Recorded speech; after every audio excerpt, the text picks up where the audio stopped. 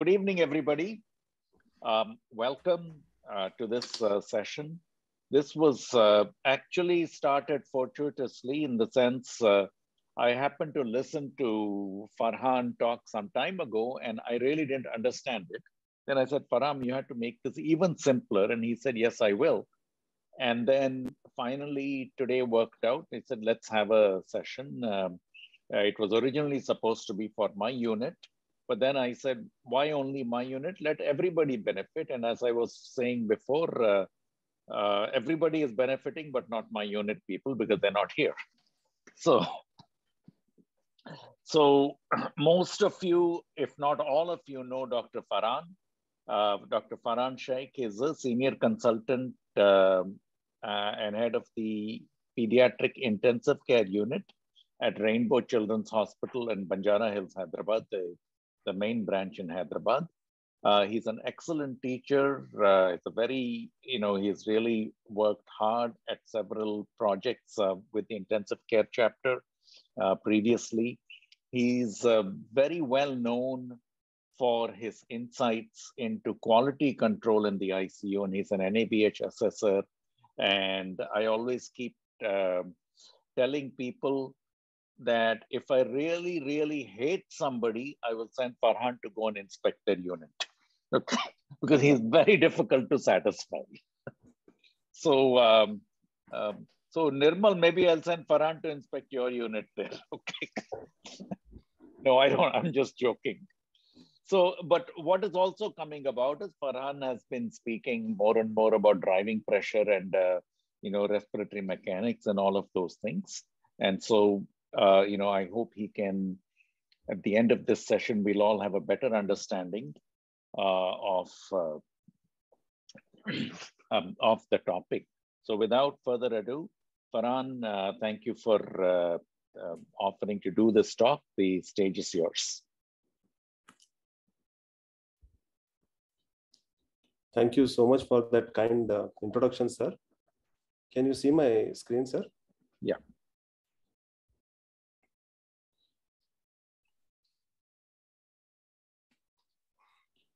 So today's discussion is on ventilator-induced lung injury with a special emphasis on a role of driving pressure and mechanical power in pediatric ventilation. I'm going to have a very brief introduction to the recent concepts of ventilator-induced or ventilator-associated lung injury, followed by a concept of stress and strain, driving pressure, and then mechanical power. As we know, ventilator or ventilation-induced or associated lung injury result from the interaction between... Can I request everybody to mute themselves, please? So, as we know, ventilator or ventilation-induced or associated lung injuries result from the interaction between what the ventilator delivers to the lung parenchyma and how the lung parenchyma accepts it. So, historically, barotrauma was first recognized in 1973, and then in 1988, Ritter Dreyfus came up with that landmark article where he showed that polytrauma is more harmful than barotrauma. Then in around 1997, we came to know about atelectasis trauma and biotrauma, roughly in that period. And then from 2015, 2016 onwards, there was a discussion on ergotrauma with the concepts of stress, strain, and then impact of energy and driving pressures. So this was the timeline of ventilator-induced lung injury and our understanding. So on one side, we have ventilator load of pressure, volume, rates, and I time. And on the other side, we have conditions within the lung parenchyma with that is compliance, airway resistance, percentage of recruitable lung, etc. So the ventilator generated causes of injury are pressure, volume, flow, inspiratory time, and respiratory rate. While the lung conditions which can predispose to injury are amount of edema, which can decrease the lung dimensions, which we call as baby lung, increase inhomogeneity in the lung, increase of the stress risers, and cyclical collapse and decollapse.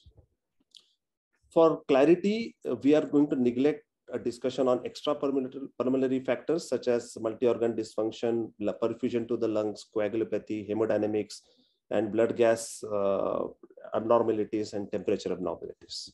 We all know about lung protective ventilation, which is keeping the plateau pressures below 28 centimeters of water, low tidal volume, and high PEEP strategy. And that is collectively known as lung protective ventilation. And as I said, Dr. first came up with this suggestion that it was volutrauma, which was more harmful than barotrauma in 1988. And in year 2000, ArtsNet trial suggested low tidal volume ventilation was more safe compared to high tidal volume. Many of our present generation students may not be aware that adult ventilation was using 15 ml per kg tidal volume as a routine tidal volume in 1995-96 era. And then everybody started ventilating at 6 ml per kg of predicted body weight, assuming lungs to be something like this after the ArtsNet recommendation. However, as we know, truth can be stranger than fiction. In moderate to severe ARDS, we can have only 50 or 60% or even 40% lung available to take up the tidal volume. So if we calculate 6 ml per kg tidal volume and push that volume in this kind of lung, which is only 40 or 50%, that is the baby lung, and then you can imagine how much the pressure in the system will increase. In fact, even in normal lungs, Chimulo et al. Showed that from 50 to 75 to 80 kilo body weight, the gas volume may be similar or comparable.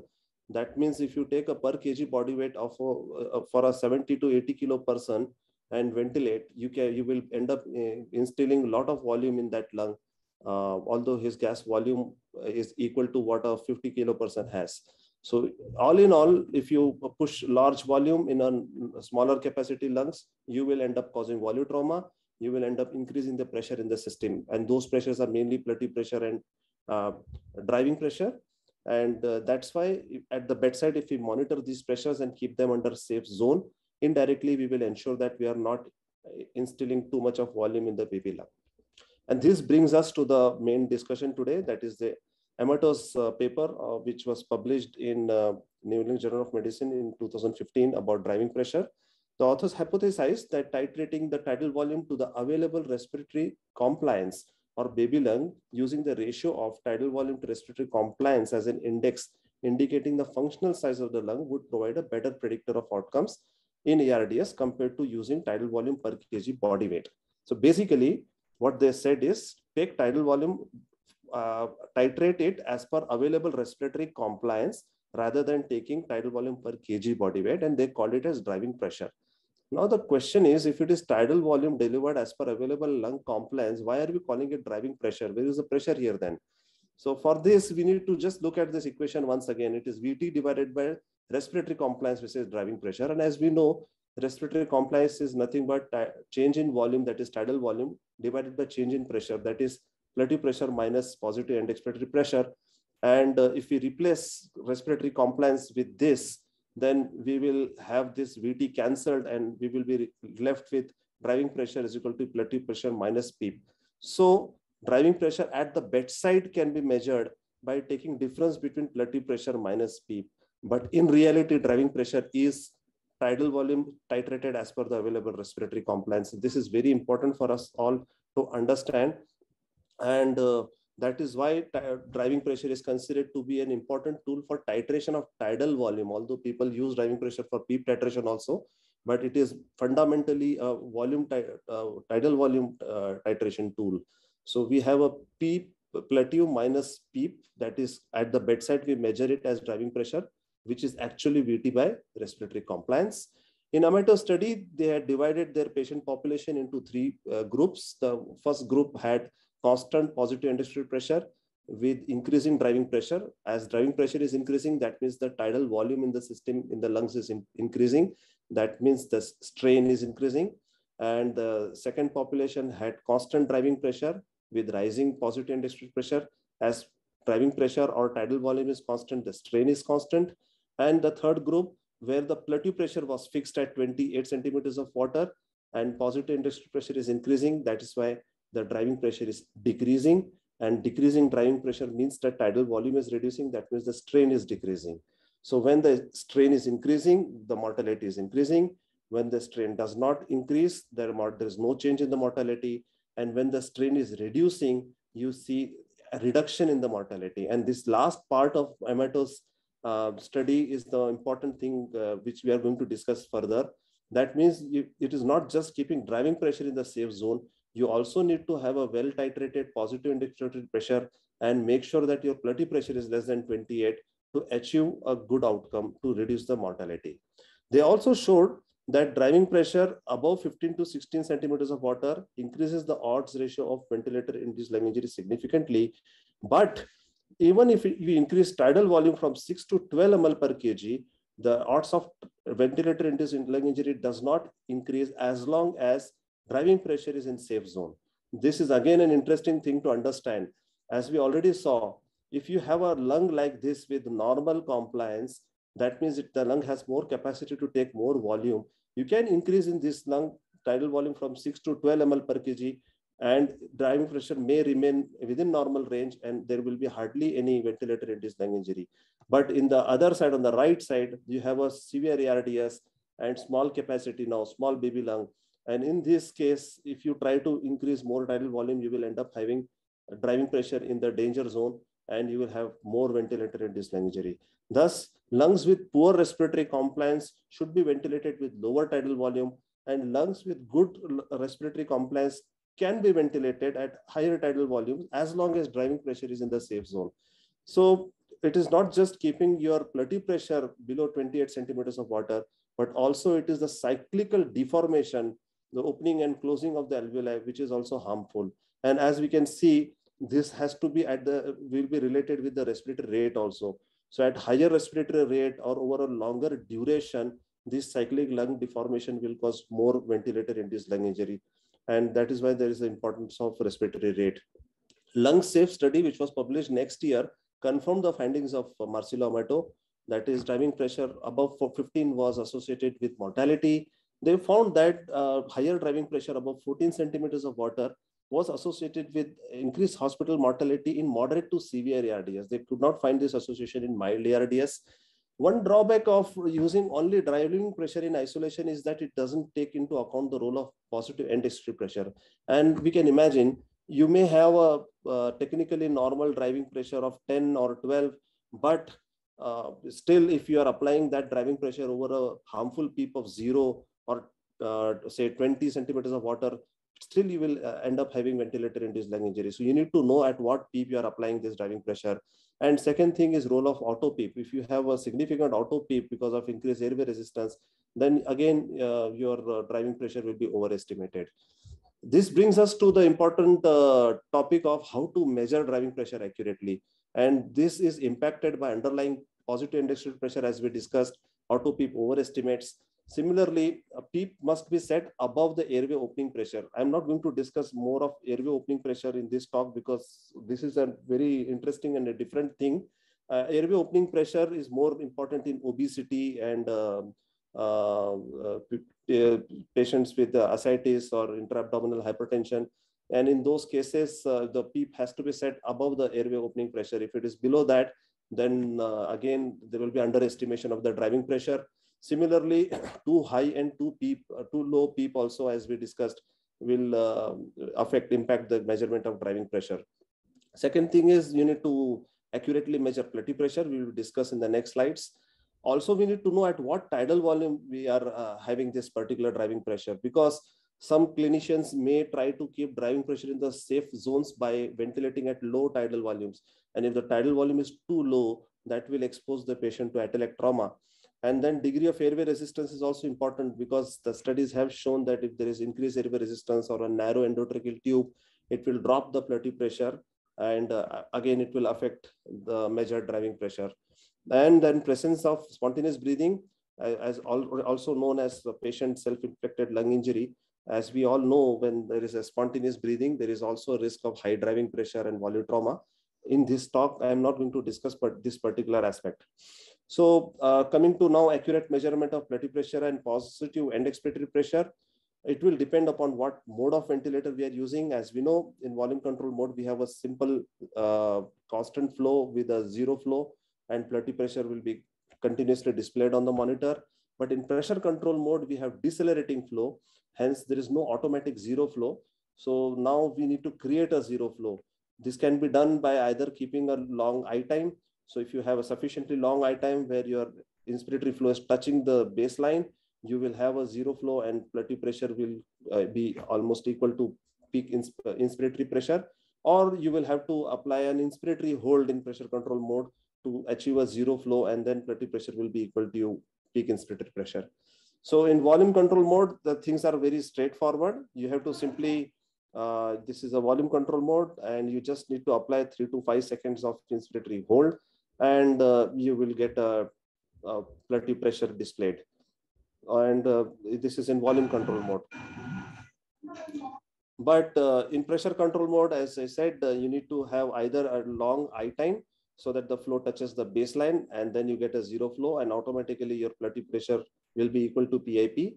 But in moderate to severe ARDS in sicker patients, you may not be always able to have such kind of luxury of having such long I times. So then you are left with the other option where you just apply an inspiratory hold and achieve a zero flow, and then pleural pressure can be calculated. So it is just like volume control mode. So this patient is in pressure control mode. Same patient who we saw in volume control mode had a pleural pressure of 15 centimeters of water. So now the same patient we took in pressure control mode and apply an inspiratory hold of 3 to 5 seconds. And after 3 to 5 seconds, we see a pleural pressure. And as we can see, as the patient is same, the pleural pressure is again same. So in both pressure control and volume control, we got the same pleural pressure of 15 centimeters of water. So this is how we need to accurately measure pleural pressure. This is a recent study by Bhavesh Patel and Nadi Jaya, where they did a correlation of this by in a decelerating flow pattern, that is in PRBC mode and pressure control mode, between the pleural pressure and PIP, and they found that when you achieve a zero flow by inspiratory hold, you will have a good correlation between pleural pressure and PIP. So they have validated this particular strategy. Coming to PEEP titration, we have lower and upper inflection points, and normally this is a zone of de-recruitment and this is a zone of over-recruitment. So normally what we do is we start with a PEEP of like 5 or 6, and then we go on increasing the positive and expected pressure, and we stop at a point where we get best compliance, best oxygenation, best hemodynamic stability, and least driving pressure. This is generally which we do, and this is how we titrate the PEEP. Normally, most of the times, this is the most popular way of titration of PEEP at the bedside using PV loop. And the only problem with this technique is you are basically increasing the positive interstitial pressure and stopping somewhere in between here. So you are basically titrating the PEEP on the inspiratory limb of the pressure volume loop. However, the positive end expiratory pressure by the name itself is an expiratory pressure. And that's why it is also felt that this positive end expiratory pressure is actually operating during expiration and should be titrated during expiration rather than during inspiratory limb of the pressure volume loop.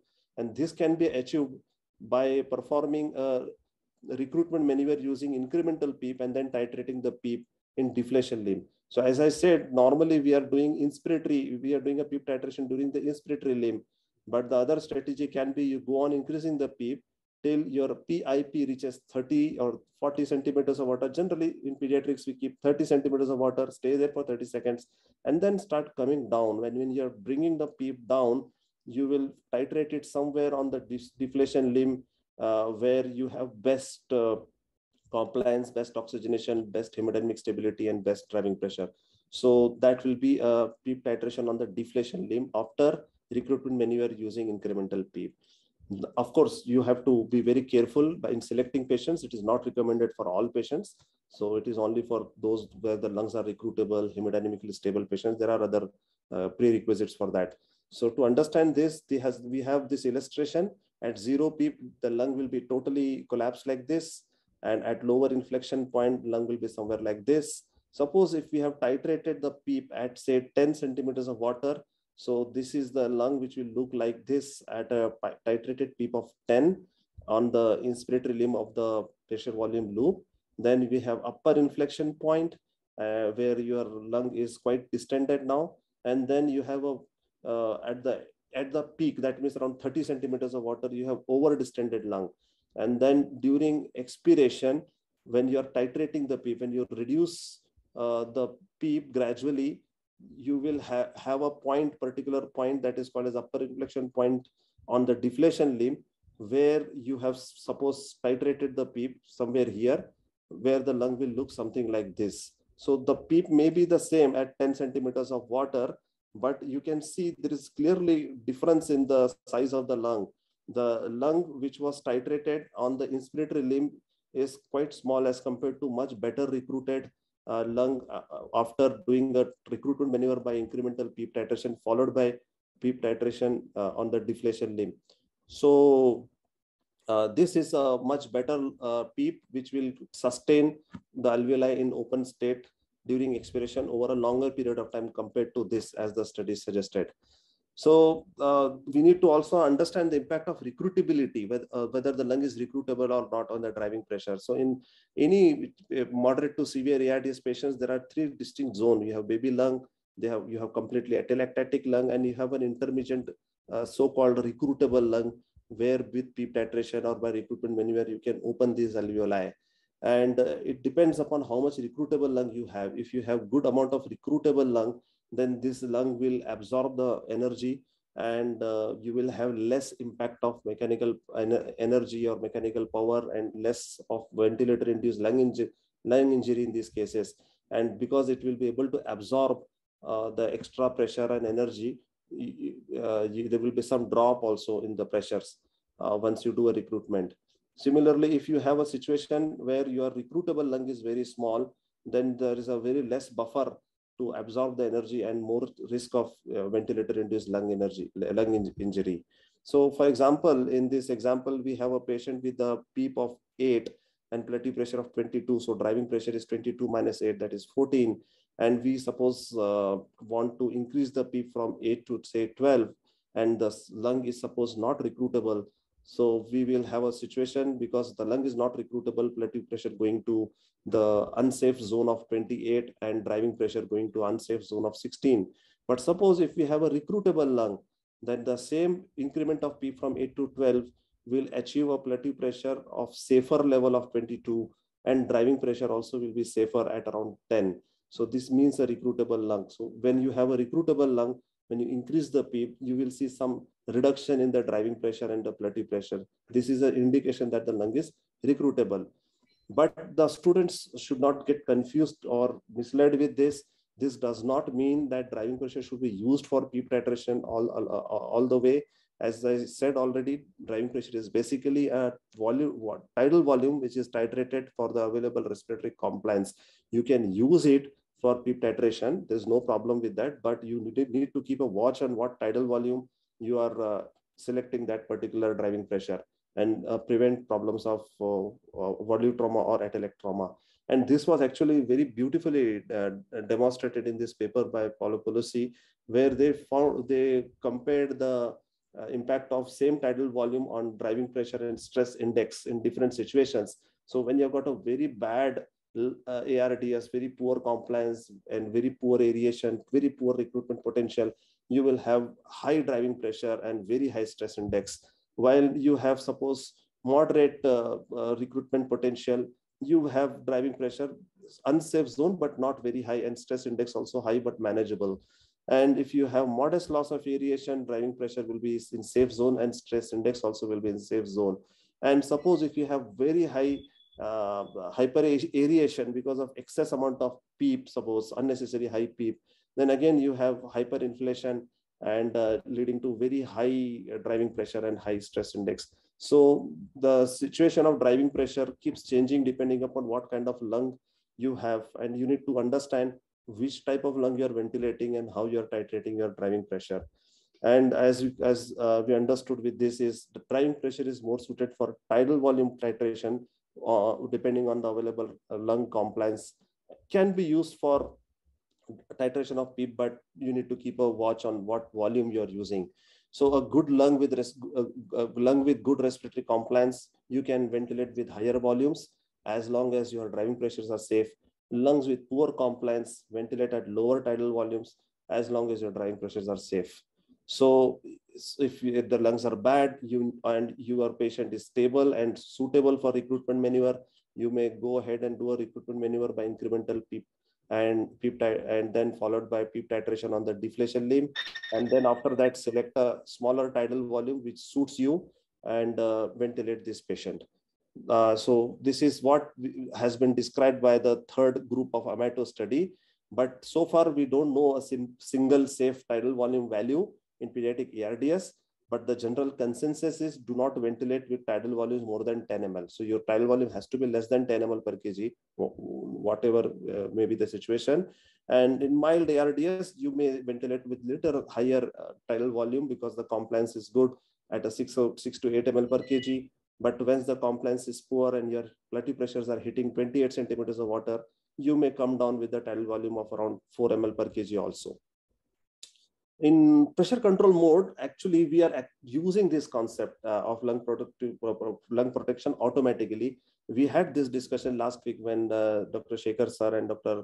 Martin Neber sir were making their presentation. So in a pressure control mode, you have fixed your peak inspiratory pressure or plateau pressure. And then even if it is a poor compliance lung or a good compliance lung, the peak pressure is not going to go beyond this 28, for example, if you have fixed this at 28. So if there is a poor lung compliance, as the pressure is fixed, the tidal volume delivery will automatically become smaller if the lung compliance is poor. And if the lung compliance is good, the tidal volume delivery automatically will increase if the compliance is better. So this takes care of itself automatically in pressure control mode. Same thing is not going to happen in PRVC mode. In PRVC mode, you are going to select a tidal volume, say 5 or 6 ml per kg. And if the patient has got very poor lung compliance and size of baby lung is very small, that 6 ml per kg tidal volume itself can be too much for that lung and cause volume trauma. So that's the thing. And this strategy basically suits the amato's third group, where, as we said, we titrate the PEEP optimally, keep small driving pressure. That means small tidal volume basically, and fix the plateau pressure to 28 and don't allow it to go above 28. So in pressure control mode, you achieve all these three things automatically. And now finally, we'll look at the impact of airway resistance. This was the study which Dr. Martin Neber had done in prospective study. They had found that if with increased airway resistance, there is a drop in plateau pressure. So the plateau pressure reaching the alveoli will be lower than the plateau pressure measured outside. This is interesting. So with the shorter I time, where the flow is not reaching the baseline and you are not achieving a zero flow, or smaller size of endotracheal tube, or if you have increased airway resistance, all these factors will bring down the plateau pressure delivery to the alveolar level. So now coming to the last important caveat or drawback, which was mentioned in the editorial of the New England Journal of Medicine, where the Amato's article was published, and that was they did not take, Amato at all did not take into consideration the importance of chest wall elastance and transpulmonary pressure. So they were calculating driving pressure, taking plateau pressure minus positive end expiratory pressure, but that plateau pressure and positive end expiratory pressure will change depending upon chest wall elastance. And this basically brings us to this important discussion that if a person has a normal chest wall elastance, no chest wall edema, no obesity, no ascites, no pleural effusions, then if you're applying a plateau pressure of say 30 centimeters of water, 25 centimeters of water will be spent in expanding the lungs, and just 5 centimeters will be used up to elevate the chest wall. And in such a situation, your transpulmonary pressure will be somewhere around 21 to 24 centimeters of water. Transpulmonary pressure is pressure which is actually imparted on the alveoli. It is calculated by taking difference between plateau pressure and the pleural pressure. And pleural pressure is indirectly calculated by measuring the esophageal pressure by inserting a probe in the lower 1/3 of the esophagus. Now, there are some caveats and drawbacks to this technique. We will not be discussing that here, but that's how it is done. The probe is placed in the esophagus, in the lower 1/3 of the esophagus. That pressure is equal to pleural pressure, it is assumed. And then you take plateau pressure minus pleural pressure and calculate transpulmonary pressure. That is also known as stress. In a patient who has got a chest wall edema or ascites or massive pleural effusion or intra-abdominal hypertension, situation will change. Now, if you applied a plateau pressure of 30 centimeters of water, 15 centimeters of water or 50% of that pressure will be spent in overcoming that chest wall edema or intra-abdominal hypertension. And hardly 15 centimeters of water or 50% of that pressure will be used up in expanding the lungs. And this will ultimately correspond to transplant pressure maybe as low as just 6 to 10 centimeters of water. So this is the importance of taking into consideration of this chest wall elastance. Indeed, in 2008 study of Chimulo, they demonstrated that airway plateau pressure of 30 centimeters of water can have a transpulmonary pressure of just 10 centimeters of water to even 28 centimeters of water. So there can be so much disparity, and that's why it is so important to measure transpulmonary pressure. And this brings us to the concept of stress and strain. Stress is, as we discussed, is nothing but the difference between plateau pressure and pleural pressure, also known as transpulmonary pressure. Stress is basically the pressure applied per unit surface area, and it leads to strain. That means stretching and change in volume. So strain is the change in volume divided by initial volume. So basically strain is tidal volume divided by initial volume, that is functional residual capacity. And stress and strain are related directly. So stress is equal to K into strain, and K is the lung specific elastance, that is the amount of pressure required to double the lung volume, or volume of the baby lung. So if we have a scenario where you are ventilating with a so-called normal tidal volume of 6 ml per kg on a certain FRC, and in another patient, you increase the FRC by PEEP titration or by recruitment maneuver or by prone positioning, by all those things, you increase the FRC.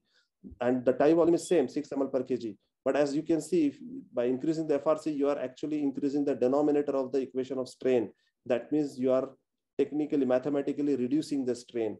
So the same tidal volume of 6 ml per kg when applied at higher FRC will lead to lesser strain as compared to same tidal volume applied at lower FRC. So it is not just about what tidal volume you are using, 5 ml or 6 ml per kg, but you need to also keep in mind at what FRC you are applying. And that is the importance of having a good PEEP or a good aerated lung. Otherwise, if you don't have a good FRC, you are not going to have the benefit of having only low tidal volume. And that's what we will see in this illustration. At 0 PEEP, you have a certain FRC, and you are having a tidal ventilation, delivering a certain tidal volume. So the strain is a ratio of VT by FRC, as we already saw. And this is our total lung capacity. Total lung capacity is normally 2.5 to 3 times the FRC. And now suppose we have introduced a certain PEEP, like a healthy PEEP of 5 to 6 centimeters of water, which has led to some increase in the FRC because PEEP is going to cause some alveolar recruitment. And this PEEP will also introduce some PEEP volume in the system. And by introduction of PEEP volume in the system, now you have end expiratory lung volume. So end expiratory lung volume is nothing but PEEP volume plus functional residual capacity. And you have now new equation for strain. The strain is now tidal volume plus PEEP volume divided by the FRC, the total FRC. And this is the strain. And as we can see, this is our end inspiratory lung volume. End inspiratory lung volume is safely away from total lung capacity. So there is no question of having any volutrauma. It is quite safely away from total lung capacity. So we can clearly see the characteristics of a healthy PEEP or good PEEP. A good PEEP increases the FRC, that is the denominator of the equation of strain, and reduces the strain. It also has increased the numerator. So basically it is balancing out the equation of strain. And it is causing alveolar recruitment. And by alveolar recruitment, if the blood supply or lung perfusion is good in that recruited area, it will also improve the oxygenation. And it is not causing any volutrauma because your end inspiratory lung volume is safely away from total lung capacity. So these are all good characteristics of a healthy PEEP. But if you are applying too much of PEEP, then if you are applying too much of PEEP, the equation changes now. Now your numerator is very heavy. This is going to increase the strain in the system. And as we know now, because of too much of PEEP volume, as we can see, end inspiratory lung volume is almost touching the total lung capacity. If this patient is getting ventilated at 30 breaths per minute, that means 30 times in a minute, your tidal volume is hitting the total lung capacity, leading to significant volutrauma. These are all characteristics of a bad PEEP. So bad PEEP will induce volutrauma as well as increase the static strain in the system. So PEEP has a U-shaped relationship rather than a linear relationship. Good PEEP prevents atelectrauma, keeps alveoli open and prevents cycling, opening and collapse of the alveoli. promoting surfactant production, while unhealthy PEEP will increase static strain and volute trauma. And you need to understand that the lung in ARDS has a baby lung, totally atlectatic lung, and a recruitable part, but you cannot recruit 100% lung at in normal clinical situations. Studies have shown that even at inflation pressures of 30 centimeters of water, 15 to 30% of the lung will still remain unrecruited and closed. And if you want to have 100% recruitment, that means you will have to apply very high unhealthy PEEP, which we don't want. And second important thing is only recruitment of alveoli will not improve oxygenation. Oxygenation will improve when the perfusion also improves in that area. This needs to be understood. So as we know, strain and stress are now linearly correlated with each other. And a strain of around 2 to 2.2 corresponds to stress of around 24 to 26 centimeters of water. So when we increase the stress, transpulmonary pressure or stress from 12 to 24, the strain enters into the danger zone of around 1.5 to 2. And this is the place where histopathologically biotrauma starts with inflammation, edema, and microfractures. And this is the pressure of this 24 centimeters of water of transpulmonary pressure roughly corresponds to the plateau pressure of around 28 to 30 centimeters of water in a normal person with normal chest wall elastance.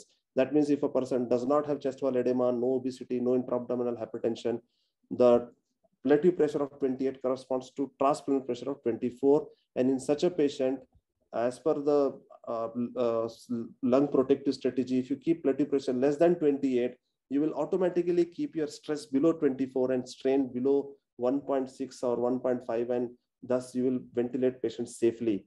That is the whole idea of keeping plateau pressure less than 28. However, in obese patients, that won't apply.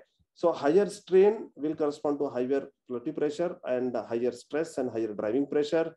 And most of the times at the bedside, you can't monitor the strain, although there are some ventilators and techniques by which strain can be measured.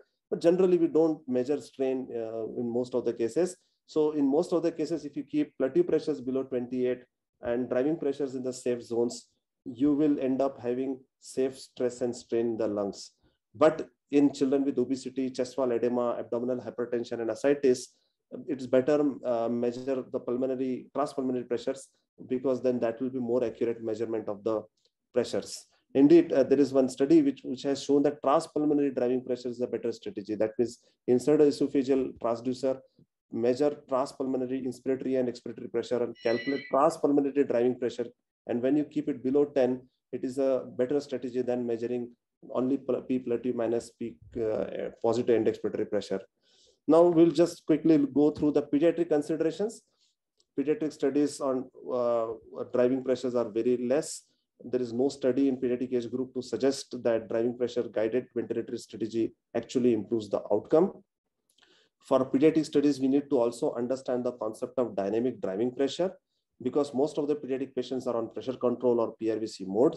And the studies in pediatric age group, particularly retrospective studies, you cannot apply an inspiratory hold retrospectively. So you have to take PIP minus PEEP, and that is your dynamic driving pressure. Basically, you are taking PIP minus PEEP, means you are including this airway resistance also. That's why you call it dynamic driving pressure.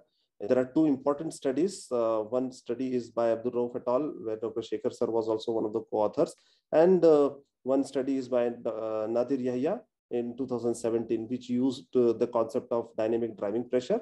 So in Nadir Yahya study, they showed that higher dynamic driving pressure was associated with mortality at onset as well as at 24 hours. And lower driving pressure was associated with successful extubation. In Abdul Rauf study, they took dynamic driving pressure in PRVC mode. They took an adult cutoff of 15 centimeters of water, and they found that mortality was higher when it was more than 15 centimeters of water. This was the study by Dr. Martin Neber and his team, recently published from 300 patients.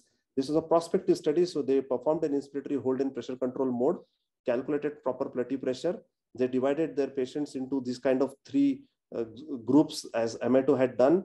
And in their group, they found that only in the first group where the high driving pressure was there, they found it was associated with the fewer 28 days ventilator free days.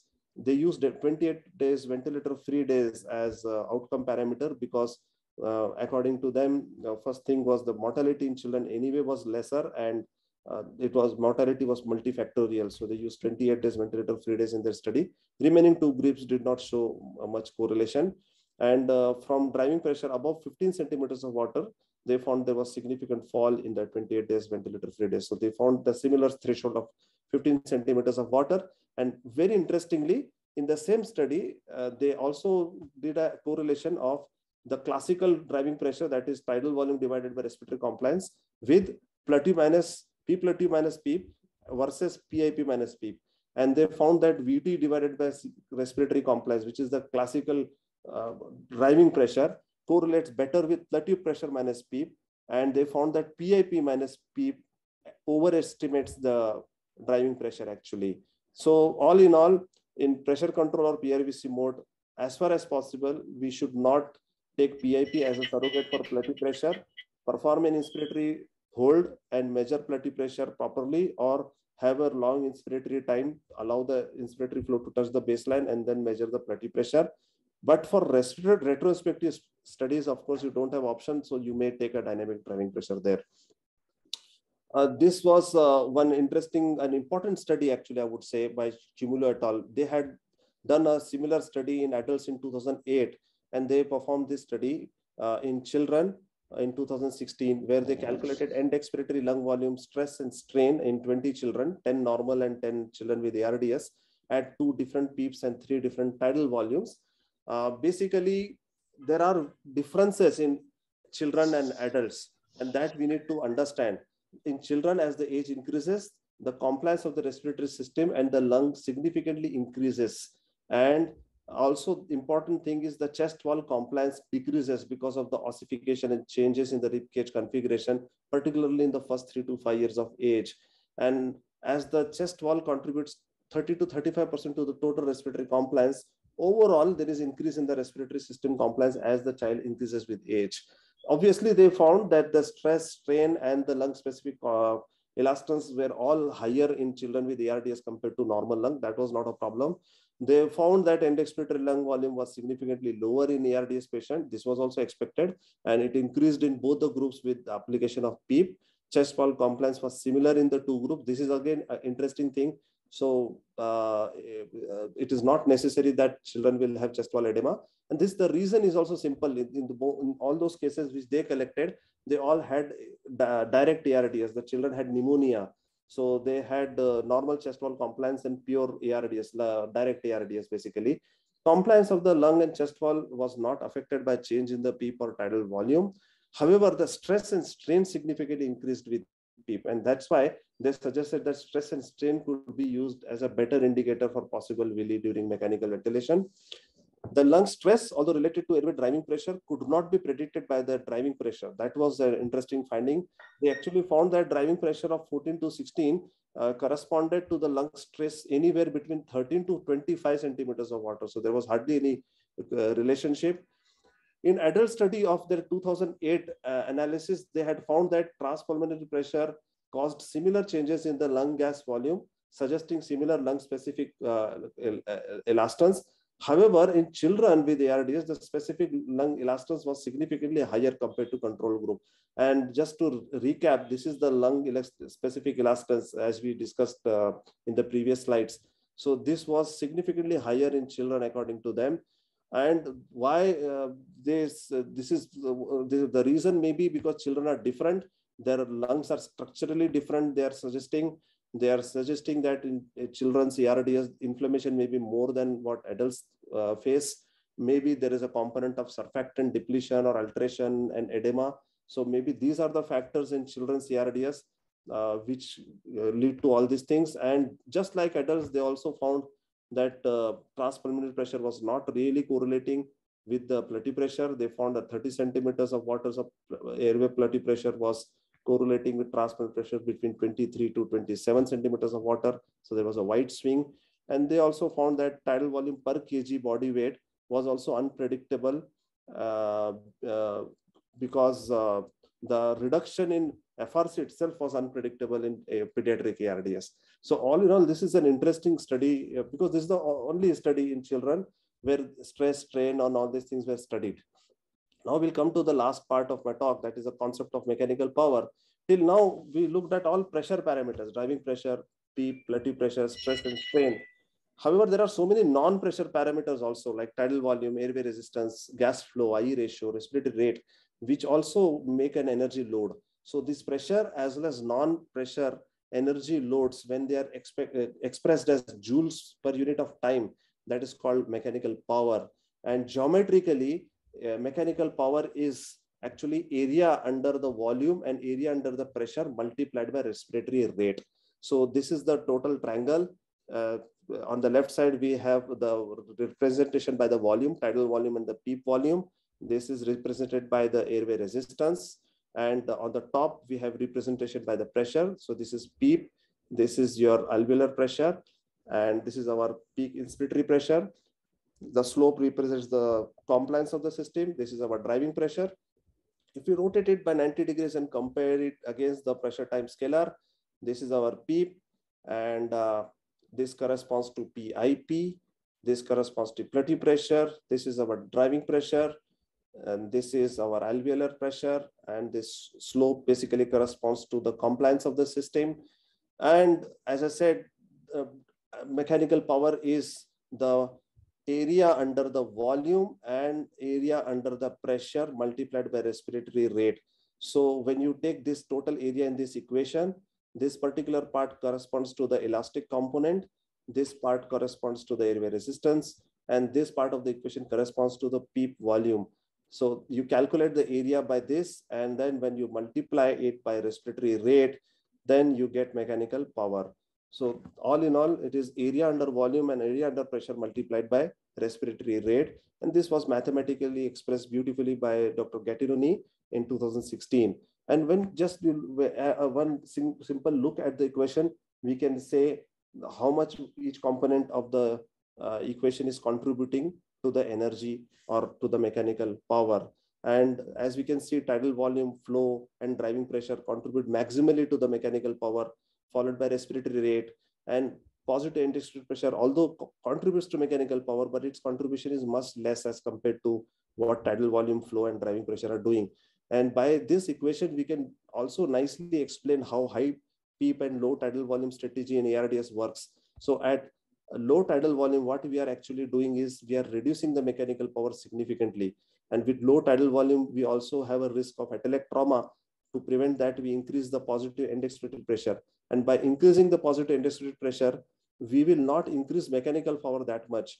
And thus, we have a win-win situation and improve the outcome. So we have an energy to distend the lungs, to move the gas, and to keep the lungs open, which is ultimately getting multiplied by respiratory rate. And that is the important thing here. Each component, including driving pressure, can cause ventilator-induced lung injury, and this effect is amplified because of rate and duration. Girin actually gave us the cutoff values. They said that if you keep driving pressure less than 15 and mechanical power less than 12 joules per minute, you will have distinct possibilities of survival. Sarpa and Ito in their 88,000 plus patients gave us a cutoff value of 13 joules per minute for mechanical power in adults. There are different ways to calculate mechanical power, and they are going to be different in pressure control and volume control mode naturally, because pressure control has decelerating flow and volume control mode has constant flow. Geometric method we already saw, taking area under pressure and volume multiplied by respiratory rate. We can calculate by different equations. One equation is comprehensive equation. These are usually lengthy and little complicated equations where the observer has to be standing at the bedside, perform an inspiratory hold to calculate the numbers. While there is a surrogate equations, so surrogate equations are easier to calculate, and you don't need to stand at the bedside for inspiratory hold. That means retrospectively from the ventilator charts also you can take the data and calculate mechanical power by surrogate equations. So this is the comprehensive equation given by Dr. Gattinoni for volume control mode, and it requires to stand at the bedside and take an inspiratory hold. This is Giosa's equation, which is a surrogate equation. It does not need you to stand at the bedside for inspiratory hold. and it is for volume control mode. For pressure control mode, Meshdin et al. Gave us this little complicated equation, and it is a comprehensive equation. That means you need to stand at the bedside for inspiratory hold. Becker et al. Gave us this surrogate equation for pressure control mode. That means you don't need to stand at the bedside for inspiratory hold. And ultimately, this particular paper is the most important study. They correlated all these equations, and they found that Gattinoni's equation correlates very well with Giussa's equation in volume control mode, and Becker's equation is correlating quite well with Meshdin equation in pressure control mode. And this is a big relief for us clinicians. That means we don't have to stand at the bedside and calculate mechanical power all the time. We can retrospectively also calculate mechanical power by using surrogate equations. So lungs can be protected by decreasing inspiratory, if possible, expiratory mechanical power, optimizing driving pressure, ensuring optimum rates and duration, and also by trying to increase the lung homogeneity. And the best available maneuver to encourage lung homogeneity is prone positioning. So in this paper published in 2016, Dr. Gattinoni had demonstrated how proning helps in such atelectatic lungs at the dependent parts. When proning was performed, you get such good lung homogeneity, while in another patient at a positive index pressure of 5, such bad atelectatic lung, when the PEEP was increased to 15, still lungs are not that greatly recruited. So proning is a better strategy for recruitment as compared to just increasing positive index respiratory pressure. Thus, application of mechanical power depends upon whether your lung is recruitable or not recruitable. If your lung is recruitable, then if you perform procedures like proning, recruitment maneuver, or good PEEP titration, you will have better lung homogeneity, and you will have lower driving pressure and plateau pressures for the same delivered tidal volume, and you will have less ventilator-induced lung injury. While if the lung is not recruitable, the same things will not have any improvement in lung homogeneity. You will end up having high plateau pressures, high driving pressures, and more chance of lung injury. So everything depends upon underlying lung condition and systemic illness. Now, some pediatric considerations. As we know, most of the children are on pressure control or PRVC modes. So naturally, we use Becker's surrogate equation in children in pressure control mode. And in this particular equation, we have these two things, respiratory rate and tidal volume. These are the confounding factors, because as the age increases, respiratory rate will fall and tidal volume will go on increasing. So like in adults, you have a harmful threshold of 13 or 12 joules per minute given for mechanical power. In children, you can't have that, because it is the normal mechanical power itself is changing with age. And that's why some studies suggested using mechanical power per kg. So take it per kg, that is called normalized mechanical power, or NOR-MP, and this will mitigate the problem of tidal volume, but still the problem of respiratory rate will still continue. And to solve that, Dr. Martin Neighbor came up with this solution in 2020. So what he did is, instead of mechanical power, he said we will calculate mechanical energy. So they removed respiratory rate also from the equation, and took tidal volume as tidal volume per kg and calculated mechanical energy. As we know, the important integral part of mechanical power equation is respiratory rate. Everything, all the volume has to be multiplied by respiratory rate to get mechanical power. Dr. Martin Neighbor removed that, and he said that in children, this is the only strategy we can go forward with. He actually showed that when mechanical power increases with age, when you take mechanical energy, it does not change with age. So probably then you can use this now and find out some safe cutoff values for children and then use it for ventilation. I had a good fortune of having our Rainbow Children's Hospital's data and sharing with none other than Dr. Luciano Gattinoni sir a few months ago, and he was thrilled to see the data in pediatric age group, and he was very happy to see our data. This was our study. Dr. Shekhar sir is also part of our study. This was a prospective study in around 200 patients, where we collected mechanical power in volume control and pressure control mode, tidal volumes, using Becker's and Gattinoni's equation. And the first striking thing is the lower numbers. In normal lungs, edematous lungs, and restrictive lungs, driving pressures are much lower in children compared to adult numbers. When Dr. Gattinoni saw this, he was also very happy to see this. He was saying he was expecting this, because mechanical power required to ventilate a mouse will be much less compared to mechanical power used to ventilate an elephant, he said. And the second thing which we found is mechanical power or mechanical power per kg body weight, that is normalized mechanical power or mechanical energy. All of them significantly increased when the tidal volume increased from 4 to 6 ml per kg body weight. We also found that in pressure control mode, mechanical power increased with age, as Dr. Martin Neighbor also showed, and mechanical power per kg remained stable till 10 years. Then we saw that there is a fall in mechanical power per kg after the age of 10 years. This fall, because in mechanical power per kg, we have only mitigated the problem of tidal volume. Respiratory rate is still there. And after 10 years of age, we saw there is a significant fall in respiratory rate. And that may be the reason why MP per kg is falling after 10 years of age. And when we calculate mechanical energy, we did not see much change across all ages, just like Dr. Martin Neighbor saw. In volume control mode also, we saw similar trend, mechanical power increasing with age, mechanical power per kg remaining stable till 10 years and then having a fall, and mechanical energy not changing at all ages. We also found correlation between equations, just like Chimulu. So in mechanical power in volume control mode, between Gattinoni and Giussa's equation correlated very well, and mechanical energy also calculated as per Dr. Gattinoni's or Giussa's equation also correlated very well as per our study. To summarize, we are now moving towards a new thing called personalized ventilation, beyond going from lung protective ventilation. That means now we are supposed to ask ourselves, are we dealing with a focal ARDS or a non-focal ARDS? Whether we have a less recruitable lung or more recruitable lung. As we discussed already, if you have a more recruitable lung, then your mechanical power will have less impact and less chance of lung injury. Also, we saw that more recruitable lung can be ventilated with little higher tidal volumes.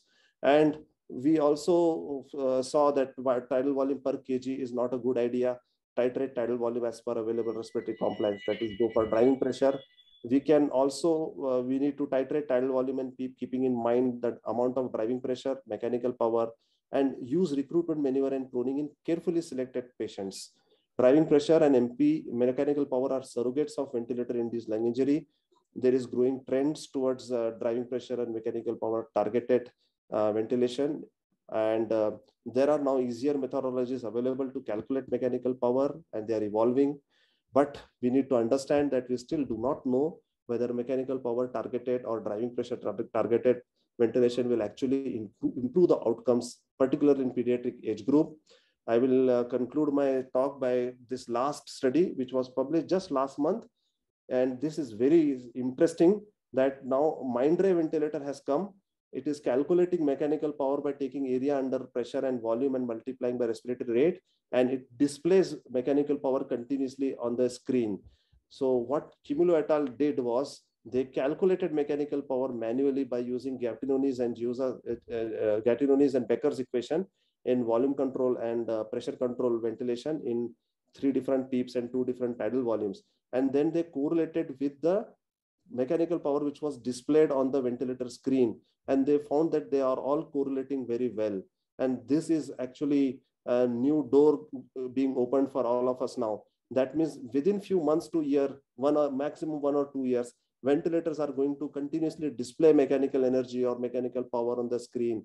And as clinicians, we will have to learn quickly how to use those numbers and manage our patients. Thank you very much. Thank you, Farhan. Thank you so much. That was phenomenal. It's a huge amount of material you covered in just short of, about 60 minutes or so. And you covered the entire gamut, starting with the basics and how to apply it clinically. Are there any questions from anybody? There's one question on the chat.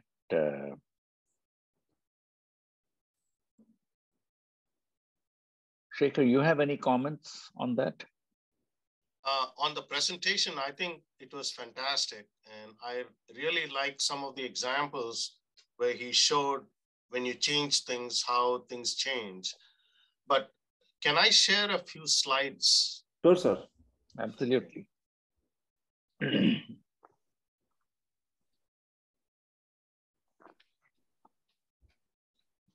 Share screen.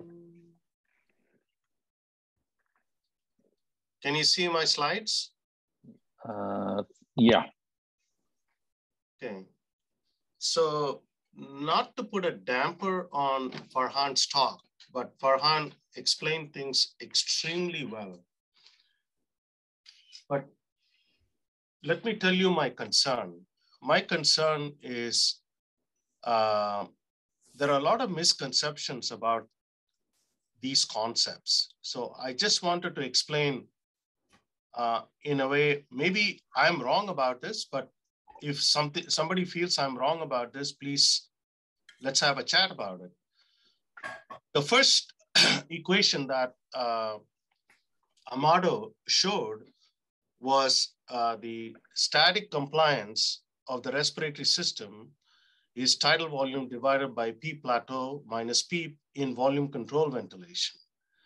Then he rearranged this equation, putting P plateau minus P on is equal to VT divided by CRS, and said that the tidal volume is indexed to the compliance of the patient, of the respiratory system.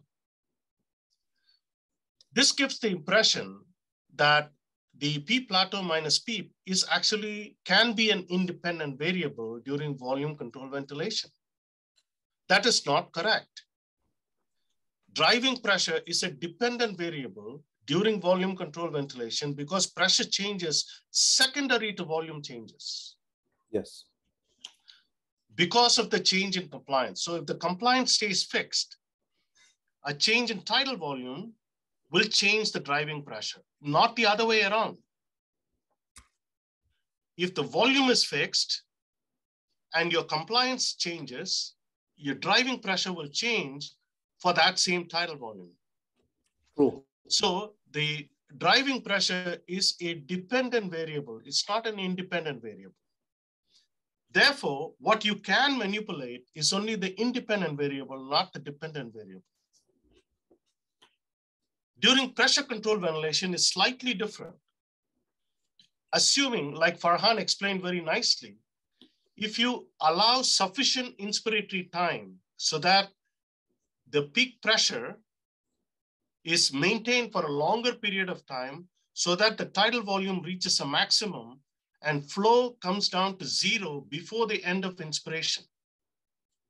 If that is the case, then driving pressure is an independent variable because the volume changes because of the compliance change. So if you have a fixed volume, fixed compliance, and you change the driving pressure, which is PIP minus P, it will change the tidal volume, not the other way around.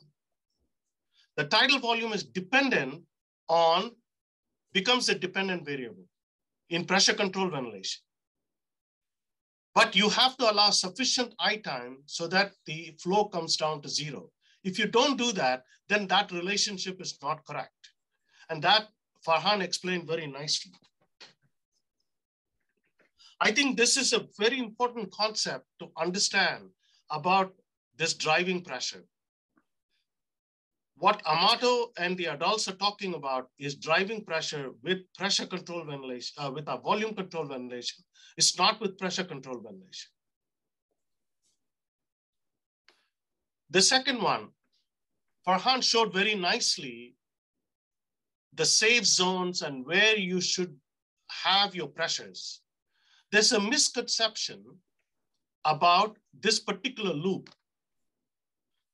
The loop that we are superimposing to try to teach safe zones, this loop is a static pressure volume loop. It is not the same as the ventilator graphic loops that you see on the screen. So in the static pressure volume loop, you are introducing aliquots of volume, measuring the pressure at different volumes and different pressure.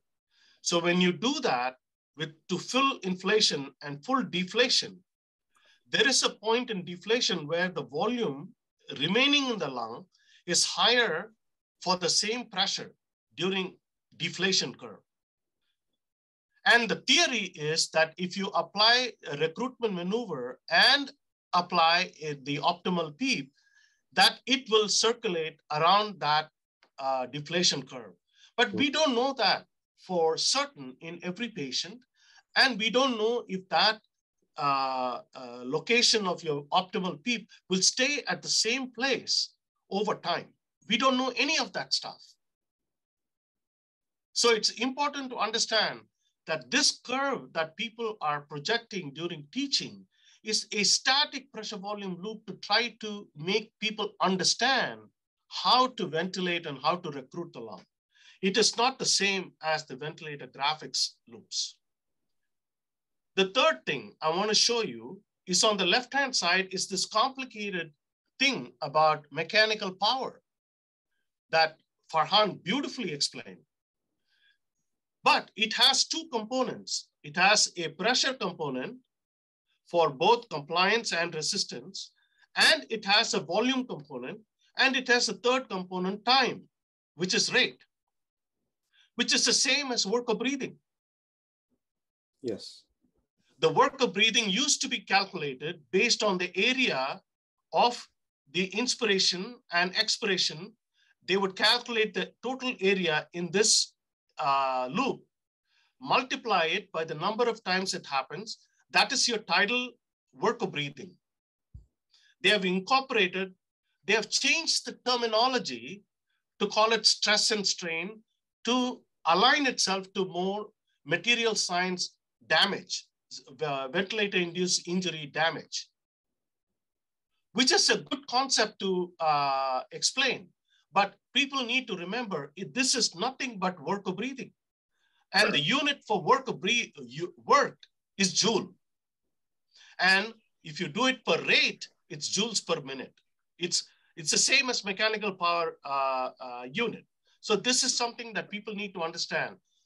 What mechanical power actually measures is the work done by the ventilator on the respiratory system.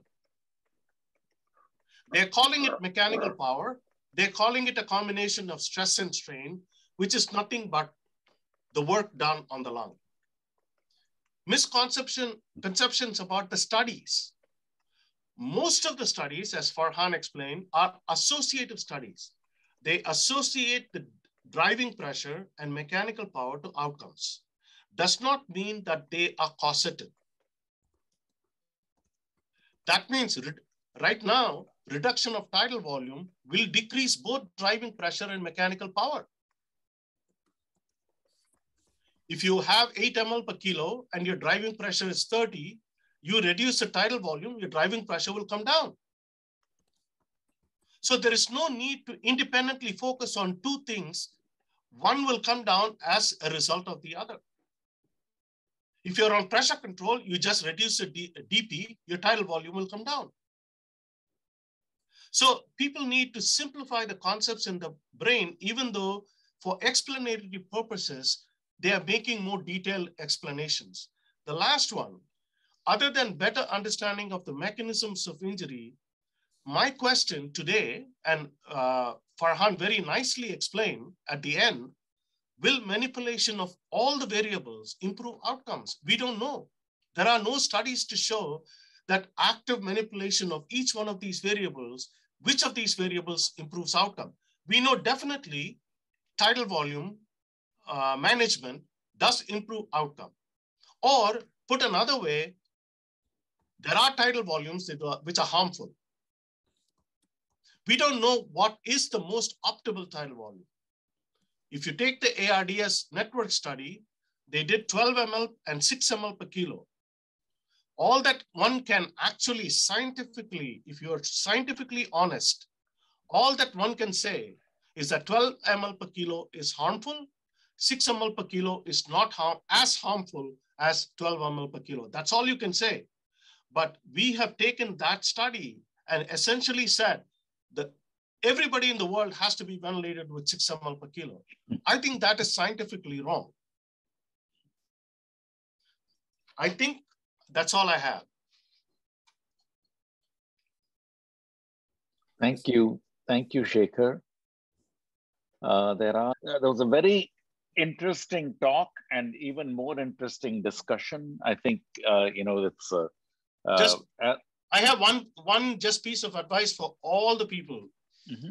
go read the basic physiology of the lung and all that, and try to apply this new physiology with the understanding of the old physiology. Don't think this is all just like Einstein's theory of general relativity and special relativity. It's not. It's actually much simpler than that. Yes.